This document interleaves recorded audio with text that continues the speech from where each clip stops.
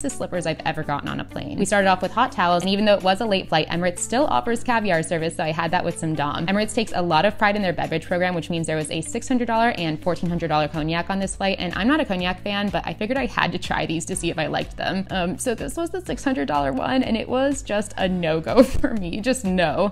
The $1,400 Hennessy Paradis was tolerable though. After eating, I went to check out the bar, which is for both business and first class passengers. Here's a business class cabin for comparison. Probably the most talked about feature on this plane is the bathroom. There are 2 of these in first class and each has a shower. It's fully stocked with a towel, toiletry, hair dryer, and more. I already took a shower in the lounge before the flight, so here's me just showing you what it would have looked like if I took the shower on board. Back to the suite, these doors close so it feels more intimate for sleeping. I woke up to watch a movie and the IFE is such an exercise in patience and definitely needs to be updated. Overall, the flight was comfortable, but the cabin is dated with some mechanical failings at the seat, and the service was super nice but not the most refined, so against tough competition it did rank last for me on this trip. Have you ever flown Emirates A380 first class?